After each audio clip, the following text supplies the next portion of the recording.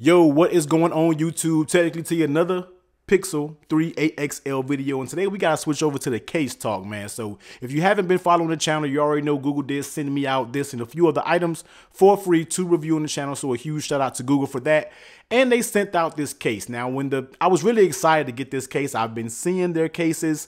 I'm a fan of fabric style cases. I really like this style. So when I put it on my phone, when I first unboxed it, I put it up there, and initially doing the video, I didn't really show my emotions, but I didn't like it, and I took it right off, and it's been off ever since. Now, today I wanted to come back to it because I felt some people are praising this case like it's a good case to get, and you can recommend it to people, but I'm telling you right now, I can't recommend any of my people. You know me, I care about you guys and where you spend your money at when it comes to a case.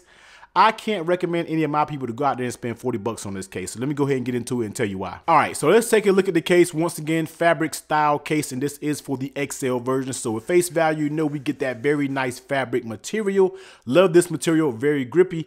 On the bottom down here, you do get a little Google logo. Flipping over on the inside, you get a very nice felt microfiber. I really love that because no phone should have a hard plastic back. That's how scratches develop. So good job on making this soft lining to, to protect the back of that 3.8XL. And you see you get the cutouts for your camera and the cutout for your fingerprint sensor. And let's go ahead and take a look at it. Let's pop the 3.8XL and let's see how it looks. Now, let's go ahead and first start off with the buttons. Now, no beef with the buttons at all. The buttons are absolutely like 100% perfect, no issue whatsoever. And actually, I like how you can actually, I thought you could turn the volume down when it was locked, but you couldn't. But I really like the feel of the buttons. The buttons are A1, no issues whatsoever.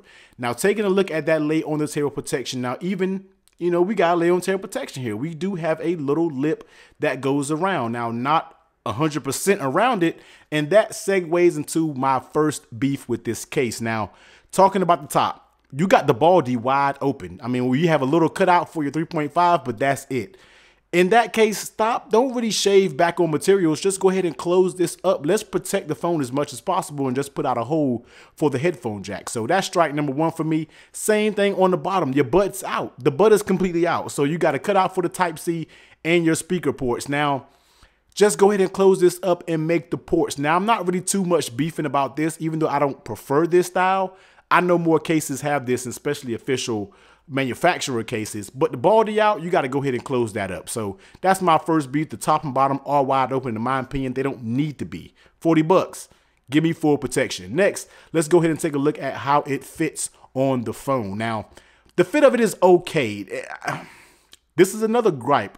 For 40 bucks, I gotta keep mentioning that, man. For 40 bucks, I feel like this isn't the best fitting case. I mean, yeah, it's on it. It's going to give you some protection, but it's real mushy when it comes to the fit. And even when you grip it in hand, it's kind of creaky. It creaks, even though I know that activates Google Assistant, all that, blah, blah, blah. But it feels creaky when you actually grab it. And that's one thing I cannot stand. And I know a few people who really like cases, they know they know where I'm coming from when I say that, man. The case just feels like it's creaky, and it feels like the phone is moving around. I can press it just like that, and the phone is moving up and down in the case. Once again, man, like, that isn't what I want. That's not what I expect when we're talking about a $40 case. So the fit, not the best in my opinion. It's not the best in my opinion. Now, how does it feel in your hand? It feels great. The fabric material feels absolutely great. I love the color of the power button. Very grippy, no issues whatsoever.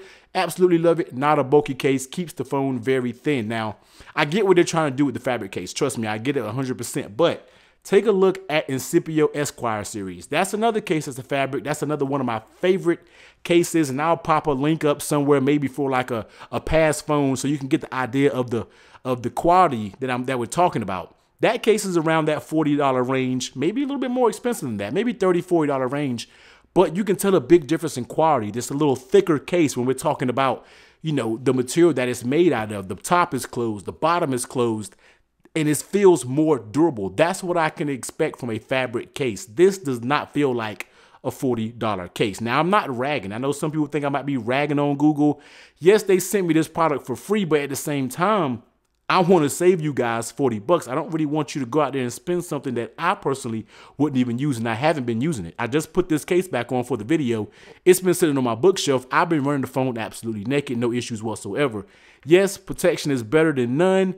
I should be using it, but you know how I feel about cases that's over 20, 25 bucks. When you know companies like Spigen, I went to their website, they already have a full lineup for it. Hopefully we'll be getting that in the house around next week, so you know I'm gonna do that case lineup review. But the thing about it is you're going to get a better quality case for half the price. So I really can't right now recommend you going out and spend 40 bucks on this case. I'm not sure how many manufacturers are actually coming up with cases. I haven't even got any emails about cases. So that's kind of telling you that not a lot of people probably might not be on board with this. But in my opinion right now, because you know I do case videos, I care about the cases that you guys buy. I really can't 100% recommend someone going out and spend 40 bucks on this. You know, it's a good design, but the fine tuning when it comes to the case, what makes a case really good with what I look at, kind of fails a little bit in that department. So let me know what you think. If you have this case, content creators watching this video, I know you got the case. Let me know down below what you think about it, and definitely hit that like button and definitely smash that subscribe button if you rock with your boy. But until next time, I'm out of here. Later.